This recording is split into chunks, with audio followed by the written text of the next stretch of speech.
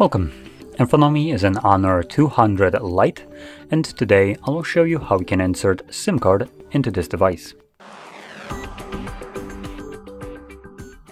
Now, before we get started, you will need to grab a SIM eject tool similar to this one, which will come provided with the device in the box, but if you can't find it, you could use a paper clip, straighten out one of the ends, and it should work just as well.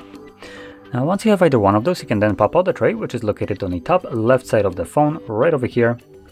And you have a tiny little insert area, so using your pin, push it in, and as you can see, the tray will pop out enough for you to be able to grab it and pull it out. On the tray, you have space for 2 SIM cards. So you can, if you're planning to use just one, you can occupy whichever spot you want, it doesn't really matter. And from there, carefully insert it back into your device. Carefully, because there's nothing holding these cards in place.